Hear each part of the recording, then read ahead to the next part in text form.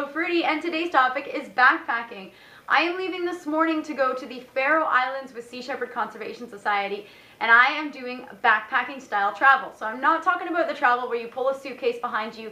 I'm talking about travel where you can bring your backpack somewhere rugged. It's really more of a minimalistic style of travel, and it means that you don't bring extra crap that you don't need, because I find that I have been so guilty of this in the past, and I know so many people who do it as well, and that's you always bring way too much stuff.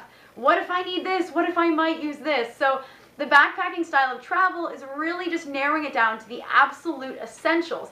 And you might be surprised by what a raw foodist brings along on a backpacking trip, and maybe you're even confused and you don't know how a raw foodist could go backpacking. For me, food is top priority, as when I'm home. I mean, really, when I'm traveling, food has to take the cake. It always goes in my bag first over anything else. So I make it my priority, and I'm going to show you guys everything that I'm bringing with me for 5 weeks of travel. And I've really narrowed it down to the absolute basic essentials that I'm able to bring. So when I travel to the Faroe Islands, there's no guarantee that I'm going to have access to the kind of foods that I'm used to here on Vancouver Island in Canada. So my motto when I travel anywhere, no matter what I'm doing, is that I can only rely on myself. Now, it's not that I don't trust other people, it's just that nobody else really truly understands how important my food is except for me.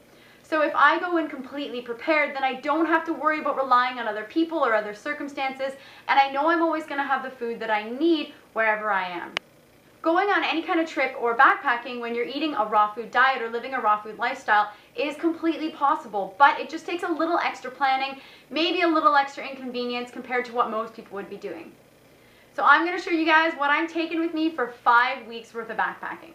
To start with, I have 2 small backpacks that I'm bringing with me. I've got this one to go on my back, and then this one to go on the front. And if you couldn't tell, I've got lots of food with me. I'm going to show you guys a video of all the food I'm going to be bringing with me on this trip and everything I'm going to be eating on the airplane.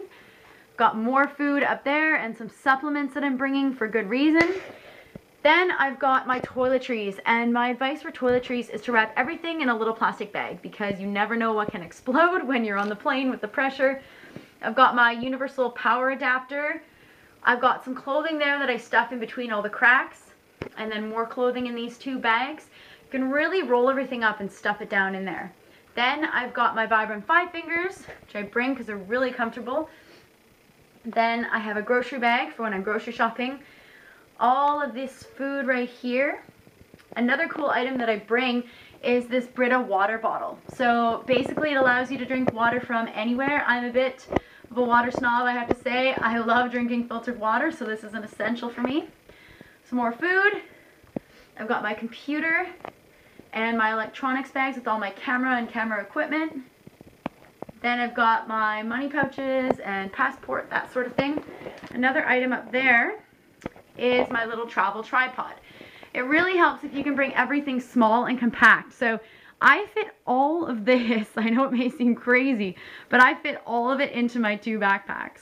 Something I really recommend is writing out a list beforehand to really narrow down exactly what you need and really only bring the things that you're going to use on your trip. I find the thing that I always have the most trouble with is clothing, because I just want to bring every item of clothing that I have.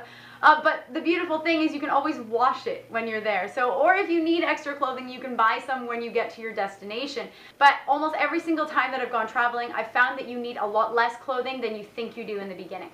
A great way to pack clothing is to layer. So I've got a bunch of these little undershirts, and then heavier shirts, and then heavier sweaters that you can put over top of that. That way you can always layer and mix and match.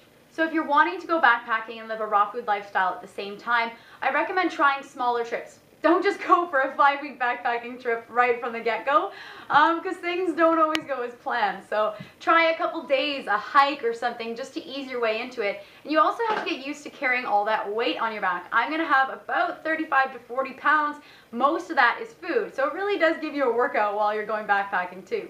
I hope you enjoyed this video, and I hope all of the things that I'm bringing with me on my backpacking trip inspired you to go backpacking yourself. This is really an amazing way to travel and to see the world and to have a little bit more freedom while you travel as well. So if you like this video, give it a thumbs up, subscribe to 40 Below Fruity, and if you want more from me, then head over to 40belowfruity.com.